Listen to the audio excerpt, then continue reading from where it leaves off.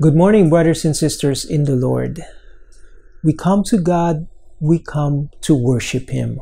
Worship is about what we give. When we offer music to God, we are bringing our voices to praise Him.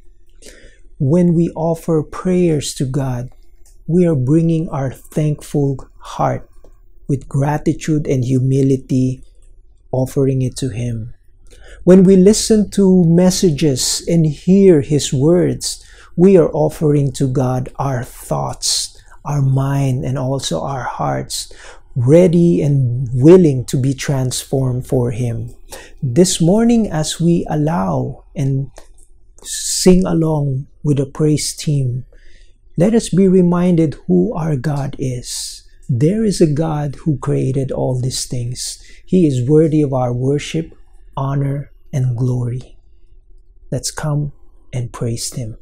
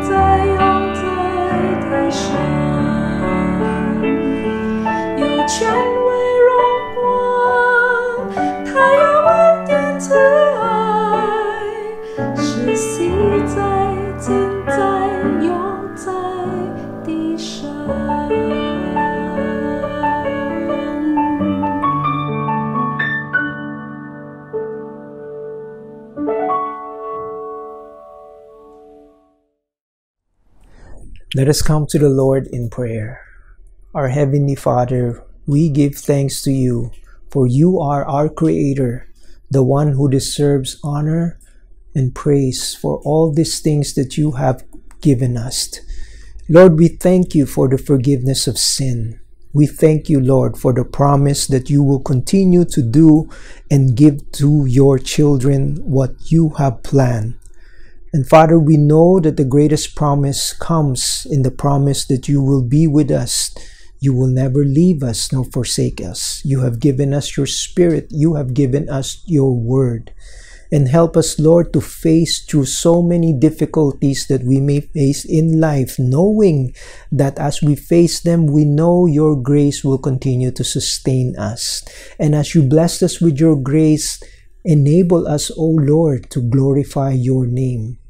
May we truly be faithful disciples who call on our Lord in times of trials and difficulties, where we pray and ask God that You will be glorified, Lord, in our lives. facing all these tribulations, when there are sickness around us, when there are troubles around us, Lord, show us your faithfulness and help us to show your faithfulness to others. And allow your servant, Lord, this morning to speak about your truth and only your truth, Lord, so that what I say, Father, will be in accordance to your will. We commit this in prayer as we ask this, Lord, in the mighty name of our Lord Jesus Christ. Amen. Brothers and sisters, we're continuing on our series, Discipling the Nations, Finishing the Mission. God has given us a command to make disciples. And in His Word, He has reminded us the call to make a disciple. Matthew chapter 28 verse 20 says, teaching them to obey all that I commanded you, and lo, I am with you till the end of the age. Now, a disciple is a learner. He learns and continues to learn from the Master. We, as disciples, we continue learning about our God. We continue to grow in our faith and in our knowledge of our Lord Jesus Christ. And as Paul said, imitate me as I imitate Christ. Now, how did Paul imitate Christ? He knew about God. He tried to understand who God is. What was revealed to him after Paul became a Christian. He studied the scripture again, and he spent years trying to understand and relate the scripture, who God is. And then what he knew about God, he began to teach about Him. And then Paul did not only teach, but he also followed. He followed Christ. He followed Christ's life. Just like he says, imitate me as I am imitating Christ. And then he didn't stop there. He modeled. He modeled how he followed Christ. So he knew about God. He thought about God. He followed God. He modeled about God in his life. So we could see there are two major principles in how Jesus discipled. And this is how we, as disciples, to become disciplers, how we can pass on or how we can disciple others. Number one, Jesus teaches the word of the Father.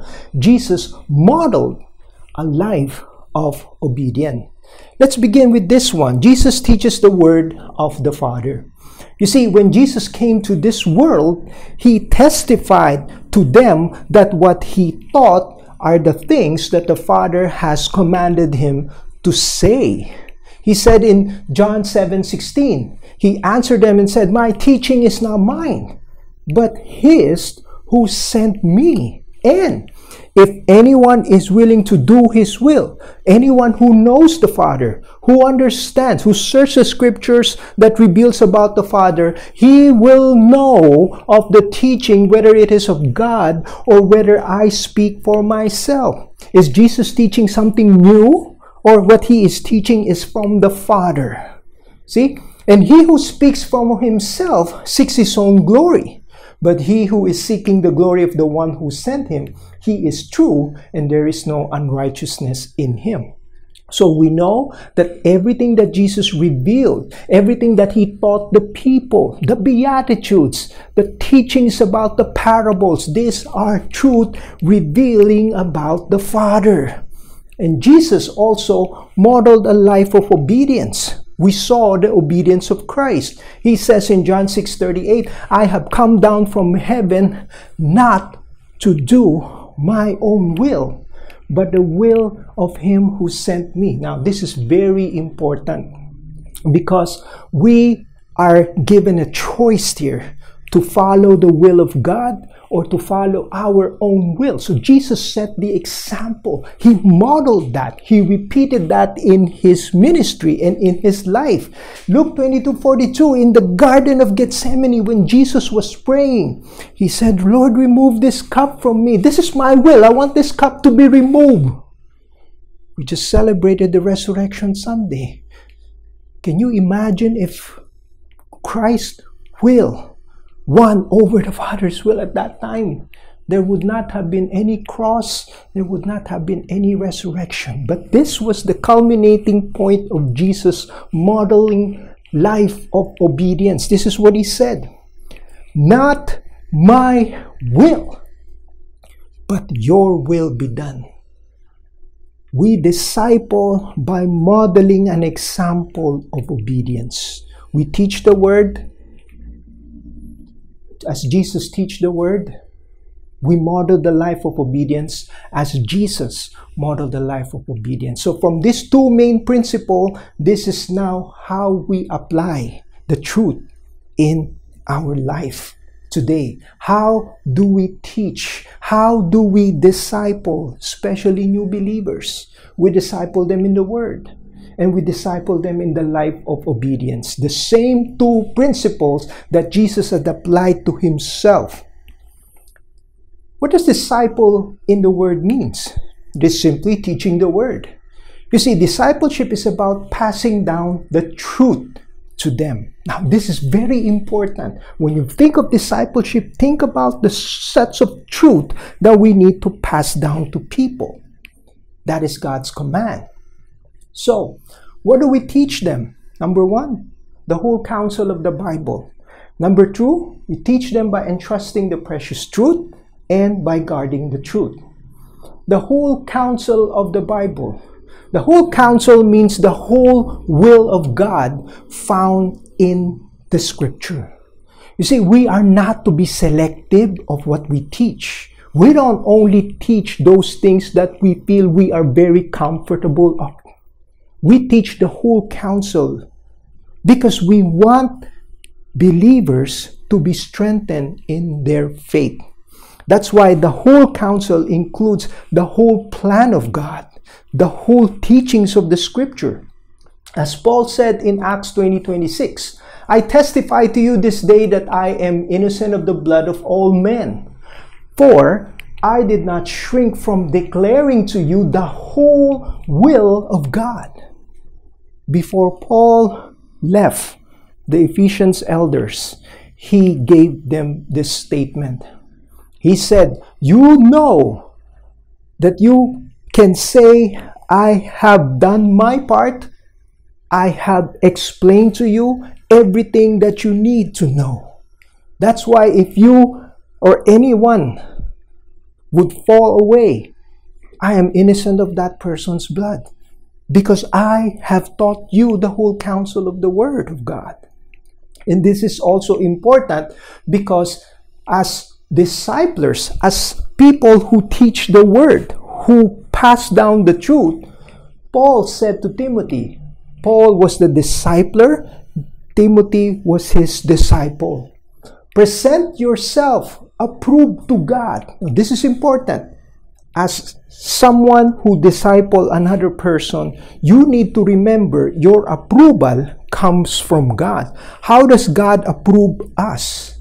Who will not be ashamed, who accurately handle the word of truth. Brothers and sisters, we are called to know the truth. You cannot teach something that you do not know. And we need to know them, the whole counsel of them, so that we can teach them. The second thing is entrusting the precious truth, or we safe deposit of the truth. Here it says in 2 Timothy, "The things which you have heard from me in the presence of many witnesses." Paul is telling Timothy this, "entrust them to faithful people who will be able to teach others also." You see, Paul didn't say, "Okay, Timothy, I have done my part. It's okay now that you know." Good. No, the instruction there was make sure that you entrust them to those faithful people who will be able to teach others also. The word entrust in Greek is paratetimai, to make a safe deposit.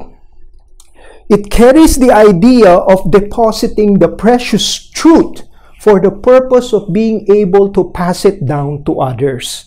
You see, Paul makes sure that what he is teaching Timothy is not just the truth, but he is teaching Timothy how he can be sure that this truth is passed on to others. See that? It's like making a safe deposit. The key is to be able to pass it down. You have a systematic teaching that produces like a safe deposit that you can pass down to others, and making sure that as you pass down, the others will be able to pass it down as well. That's the idea. Third, guard the truth. The truth needs to be protected against those that will always pervert the word. Now, this is very, very important, brothers and sisters. We do not only teach them truth, we teach them how to be able to pass down the truth. And we teach them how they can guard the truth. Guarding the truth means being able to clearly, masterfully understand what we believe in. You know why? Because the truth will always be perverted. The Word of God will always be and has always been under attack. Jesus warns of false prophets in Matthew 7:15. Beware of false prophet which comes to you in sheep's clothing, but inwardly they're ravenous wolves. Paul warns of false teachers. In the same chapter, he says, I know after my departure, savage wolves will come in among you, not sparing the flock. Peter warns of false teachers that are in their midst. But false prophets arose among the people, just as there will be false teachers among you, who will secretly introduce destructive heresies. Now, we could say, we could identify, yes, there are different heresies, there are different cults of Christianity that has arisen throughout the years, and we are able to identify them. But here is a very clear warning from John, which he says, these things I have written to you concerning those who are trying to deceive you. You see, brothers, these are not people outside of the church. John was identifying those people inside the church who are trying to deceive them, teaching them false doctrines. Jude urged the believers to fight against false teachers inside the church. This is what he said, Beloved, I felt the necessity to write to you, appealing that you contend, you fight earnestly for the faith which was once for all handed down to the saints. Jude was writing to a church that has already been infested with false teachings. That's why it is so precious that we know the truth, so to be able to guard them. We cannot just say simply, doesn't matter what the truth is, or the truth is relative, depends on how you interpret it. No, brothers and sisters, we need to know what the truth of the word is so that we can defend it. We can guard against it, because guard against the false teachings, because that is the warning given to us.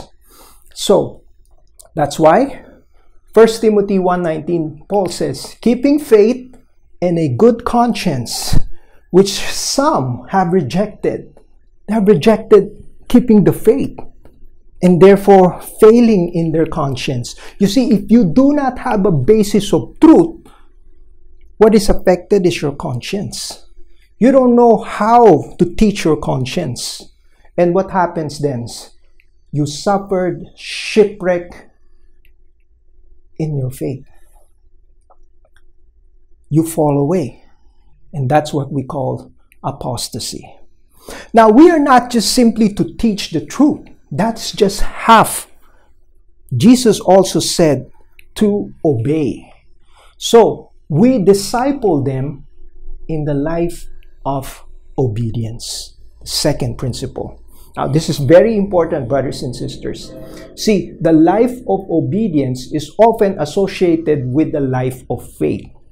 Meaning, when we say a life of faith, a person who puts their faith in God produces obedience. Okay?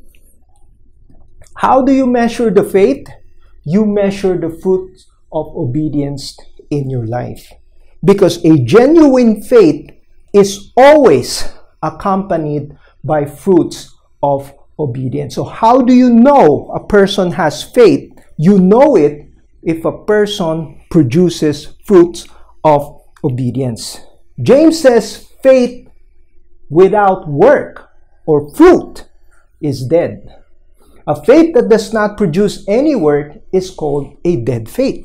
So he differentiated between a true living faith that will produce fruit, obedience, versus a person who claims that he has a faith but there is no evidence to it. You see, anybody can say, I have faith. Anybody can say, I accept. Anybody can say, I believe. So how do you determine? How would you know if this person's faith is genuine? Should we know? Pastor, if we try to ask that question, wouldn't we be judging them? Are we not then showing love because we are judging them? We're asking them fruits or evidence? No, brothers and sisters. In fact, this is very crucial in order for you to determine what is true. This is starting for yourself. You need to examine if you are truly in the faith. And what you know to be true for yourself, we can also teach others. Okay? A faith that produces work, he calls it a living faith. Jesus calls these works as fruit. So what do we need to see when we talk about a life of obedience? What do we want to do? What do we want to teach them? Here it is. A life of faith is a life examined. Let me repeat that. A life of faith is a life examined. So to disciple them in the life of obedience means to examine, to check whether they are in the faith. You can't just be satisfied and feel complacent and say, I have faith and that's it. No, because there can be a false faith and that leads to false security.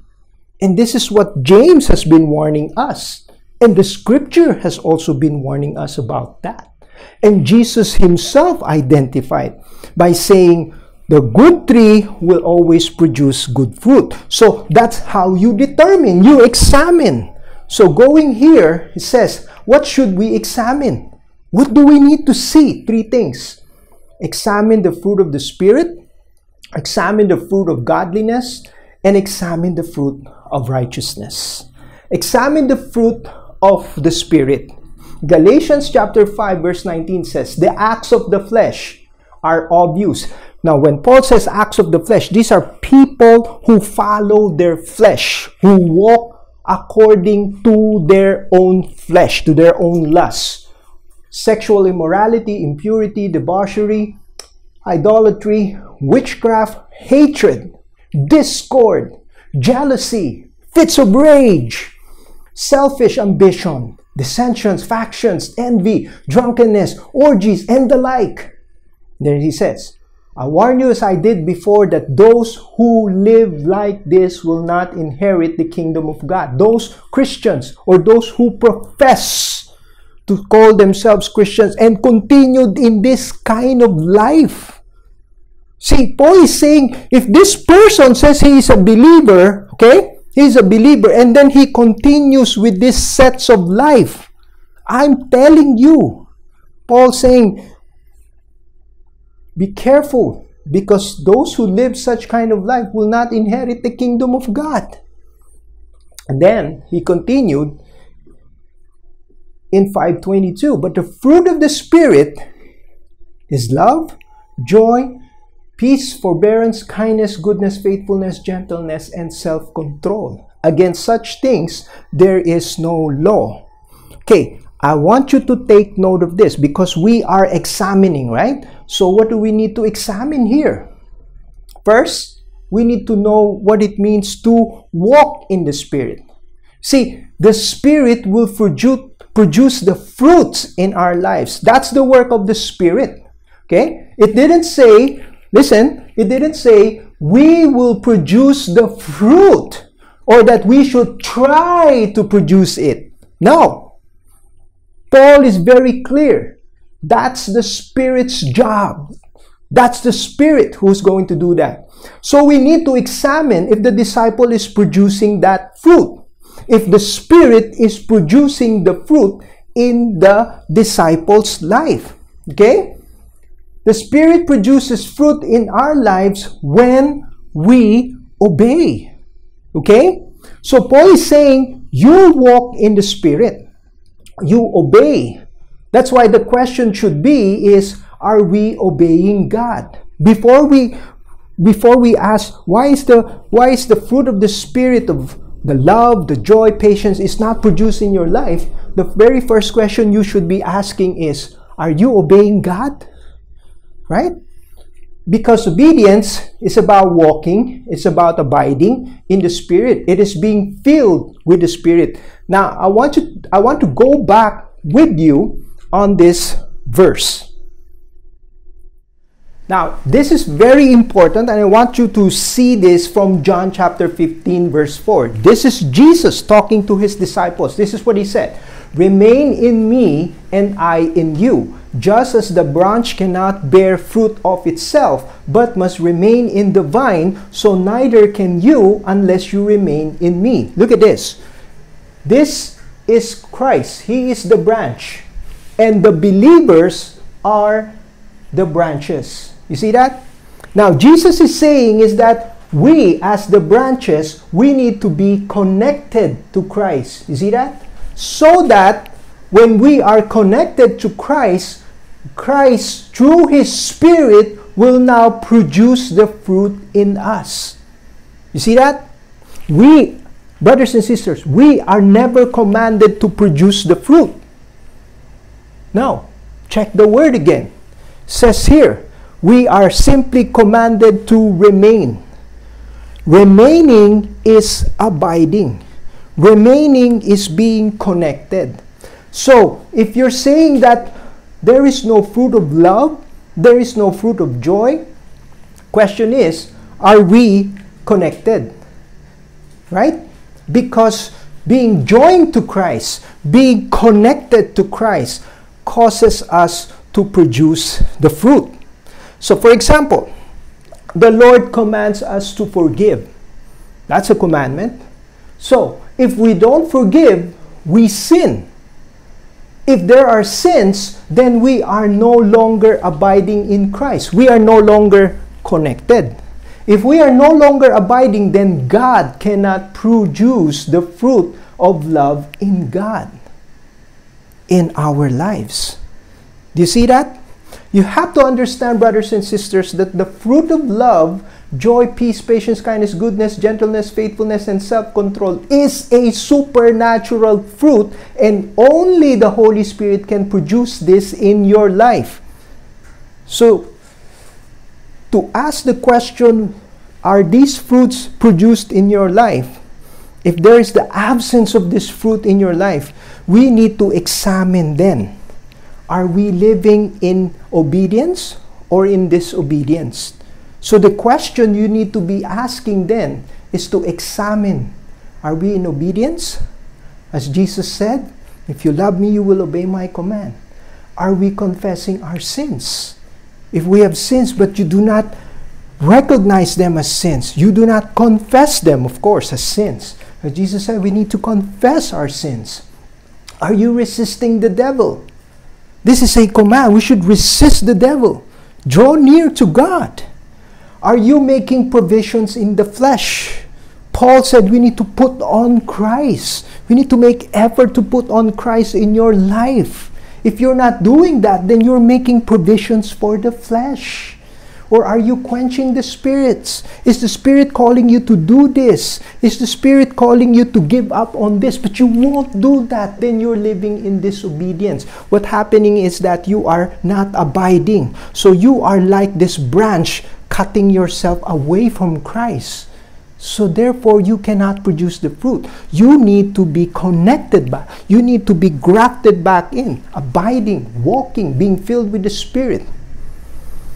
Second thing that we need to examine is examine the fruit of godliness.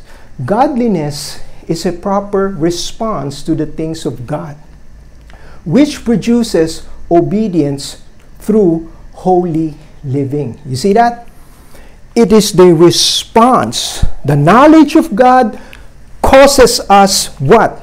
As Paul said, to offer our bodies as living sacrifices. As a sacrifice, we are set apart. Our life is set apart. We are offered as a worship to God. That's a holy living. It is making a choice that has to do with keeping yourself from sin. Okay? Making efforts to develop discipline to make your life more holy and obedient to God. And it begins with a heart after God. This is what sets David apart. The Bible said he is a man after God's own heart. His desire, the works that David do for the Lord begins from his heart. Okay? We need to examine if there is an ongoing intentional desire to pursue holiness of God. So as a discipler, you want to ask your disciple then, or a new believer, are you producing or do you have this desire for the Lord to be holy, to live in conformity for Him? Do you see sin as something offensive towards God and you want to get rid of that because you want to please God? So it begins with the heart. David says, create in me a clean heart, O God, and renew a right spirit within me. This is a prayer that doesn't happen only on Sunday. We often measure Christianity only on a Sunday, but needs to come within from Mondays to Saturdays, the whole 24/7. Is there that desire to pursue God every day? 1 Timothy 1:5, Paul says, the goal of our instructions is love from a pure heart and a good conscience and a sincere faith. It's very important that Timothy begins with a right heart to check if there is sin, because if there is sin, his conscience would tell him. A good conscience means he's living in a right relation with the Lord. Second, we need to build disciplines that promotes godliness. We need to examine if there are spiritual disciplines that helps develop the pursuit of holiness. When we talk about spiritual disciplines, these are things that we add to our everyday life from Mondays to Saturdays. What we do to have a more quiet time with God, a more prayer time with God, a more ways to be filled with the Spirit of God in everything we do. We try to learn how to integrate God's thoughts throughout the day, so that, as David says, we meditate on the Word of God day and night. As Paul said, praying without ceasing. How do you do that? It's not that you close your eyes throughout the day, every day. No.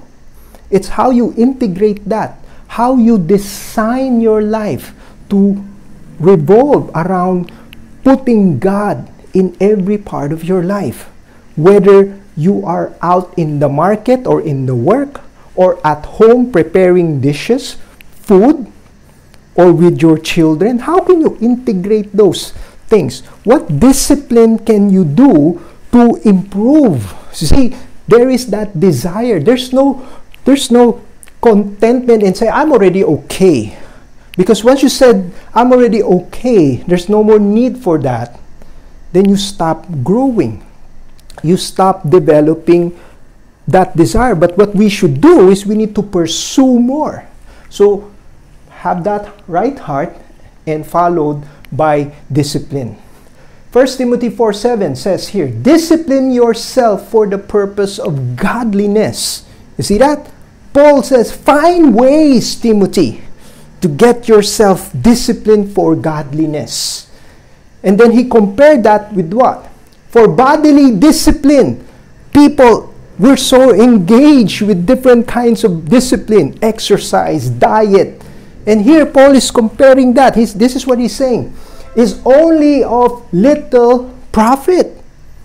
But godliness is profitable for all things, since it holds promise for the present life and also for the life to come. Now, he's not saying that bodily disciplines are not important.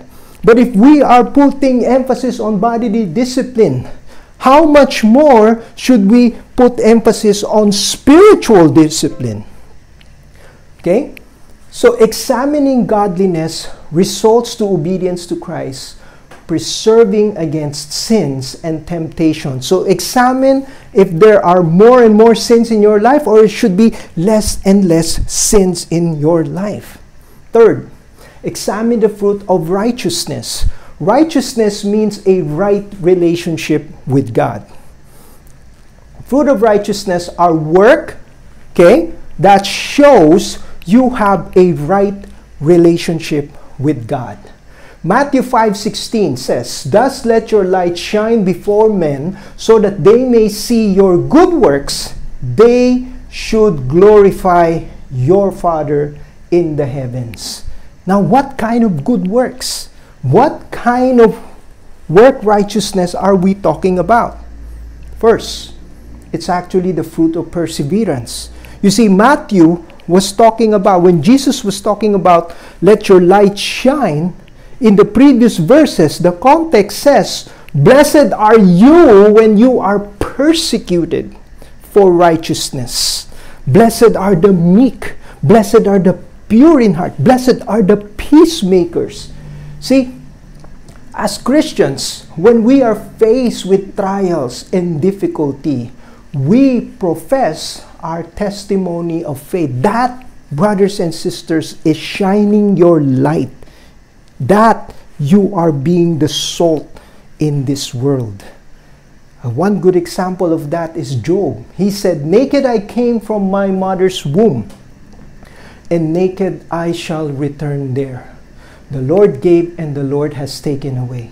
Blessed be the name of the Lord. Job, his business, his property, even his precious family was taken away from him.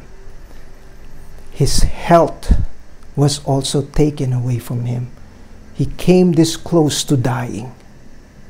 And yet, he has this to say. He has this to confess. The Lord gave, the Lord has taken away. Blessed be the name of the Lord. This is the fruit of righteousness. When you are persecuted, how do you respond to that? When you are facing trials, do you glorify God? We are called to be the salt and the light. That is our opportunity to glorify God. What is happening to you is not uncommon. It happens to everyone. But this is why, as believers, we are put in a microscope. How do you respond now that you are a believer? I want to praise God. I want to grab this opportunity to glorify God. The testing of our precious faith is the key in what the fruit of perseverance is. This is what Peter said. This, and he's referring to problems, trials, difficulties, sickness. This is what he says. This have come so that the proven genuineness of your faith, of greater worth than gold, which perishes even though refined by fire, may result in the praise and in the glory and honor when Jesus Christ is revealed. Do you have this faith that is more precious than gold? It needs to be tested to see if it is genuine, to see if it is true, so that it will bring glory to God when you profess and give thanks to God. Lastly, the fruit of faithful service. Fruit of righteousness is a faithful worker who is committed to the kingdom's work and is not ashamed to be examined by the coming Lord. See, we are all slaves with a master who has commanded us to do his work. We need to always remember that. We serve a master. You need to have that in mind, that we are grateful that our master has purchased us, has bought us. That's the concept that Paul wanted to teach us. And because of that, any goodness that our master shows to us is something we are grateful. You see? If we see God as a master and see ourselves as slaves, it produces in us, it compels us to understand that we live in awe and fear of Him, so that any manifestations of God's goodness, He will call us friend. He will give His life for us. He will make us heirs of His glory, is something that will trigger tantamount of joy in us, because we don't deserve that. We don't deserve that, and yet our Master is so kind to us. Paul lived his life in such a way. And Paul is an example of a person who, you examine his life, has this fruit of faithful service. This is what he has to say. I have fought the good fight. I have finished the race. I have kept the faith. In the future there is laid up for me the crown of righteousness, which the Lord, the righteous judge, will award to me on that day, and not only to me, but also on all who have loved His appearing. Now, I was wondering, every time I read through this passage, why did Paul say the crown of righteousness is what awaits him? Why not the imperishable crown? Why not the crown of rejoicing? Why not the crown of life? Why the crown of righteousness? You know why, brothers and sisters? This crown of righteousness is because Paul has fought for the truth of the gospel. He was wrongfully accused, questioned about his motive, looked down because of his teachings. He was persecuted by both believers and non-believers. He was put in prison and sentenced to death. A lot of people were questioning, is he truly an apostle of God? Was he really called by God? Paul is suffering in his life. Probably he has done something wrong. Just like Job, his friends was accusing him. But Paul sees it differently. He sees that all of these are challenges against an obstacle that he needs to overcome. Yet, Paul continued faithfully in serving God. And in the end, on the day of judgment, God will vindicate me. See, the crown of righteousness is Christ's righteousness imputed to us. Paul is going to receive this crown of righteousness, saying that through all your accusations against me, Christ considered me righteous and has worked in me and produce all this fruit in my life. That's why, brothers and sisters, in conclusion, everything can be summed up in these two words: teach and obey. Just like what Paul reminded Timothy. He says, pay close attention to yourself. See if you are obeying. See if you're maintaining a pure conscience. And to your teachings. Preserve in the teachings, for as you do this, you will ensure salvation both for yourself and also for those who hear you. Here is how you know if you are in the faith. This is how you pass down the truth, the principle. You teach and you model obedience in your life. In conclusion, let's review. The two main principles that we learn from our Lord is that we disciple them in the Word, we teach them the whole counsel of the Bible by entrusting the precious truth and by guarding the truth. We disciple them in the life of faith. A life of faith is a life of obedience, is a life examined. Examine the fruit of the Spirit, examine the fruit of godliness, and examine the fruit of righteousness. In reflection, 3 important questions. Why is it important to know the whole counsel of the Word and how we can guard the truth? How can I examine the fruit of the Spirit in my life? And what areas in my life do I need to examine as it relates to godliness? Hope that you can use this to reflect throughout the week.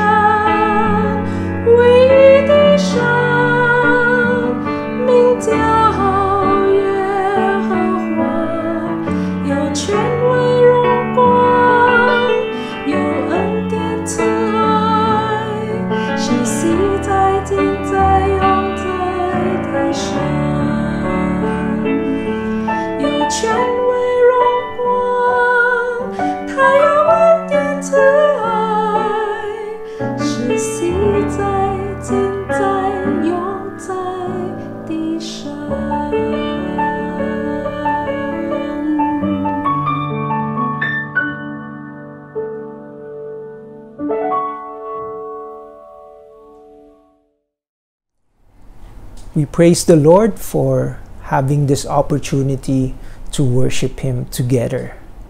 For some important announcement, we just want to continue encouraging our listeners to be part of a small group. It is very important that we develop a deeper walk with God, and we can learn what it means to be God's disciple. We can be nurtured through His truth, and we can achieve and understand what our purpose in life is. We hope that you would contact our pastors so that we can hear from you and help you pursue a life of obedience in the Lord. Secondly, we will have our Joshua and Women's Fellowship this coming April 20. Our speaker again is Reverend Elson Lau, and he will be sharing on our discipleship series, Modeling a Life of Obedience. His topic will be Consistent Courage in Tough Times, Part 2. This will be available on video in YouTube Tuesday night at 8 p.m. Third, we have our Bong Un Seniors Ministry, also available online. and they will have their Bible studies every Wednesdays at 9:30 to 10:30 a.m. This will be available in Hokkien. If you are interested to join, please connect with Pastor Phoebe for further details. Again, if you have children, ages 4 to 12, I encourage you to have them join our NMEC Kids Worship Online. Please have them register to join the Zoom classes. This will give them a chance to know more about Bible stories, characters, important lessons, and they can discover new lessons every week. So visit our website for that. We also have our youth fellowship called Engage, happening every Saturday at 3 p.m.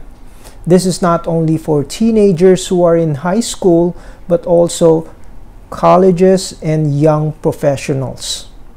So for further details, I hope you can contact or look for Pastor Danny and Pastor Jaya.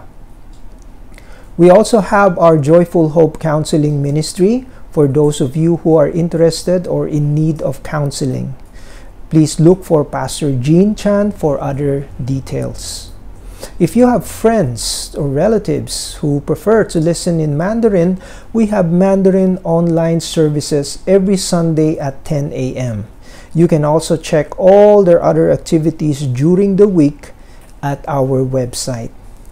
And finally, for all our details and upcoming events, please follow us on Facebook, subscribe to our YouTube channel, and share our posts to your family and friends. Let us come to the Lord in benediction.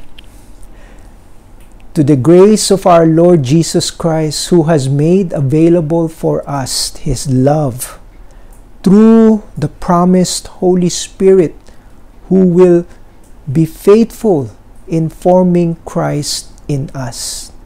Because of the plan of the Father, who had made all these things possible for us, be all praise, glory, dominion, and power, both now and forevermore. Amen.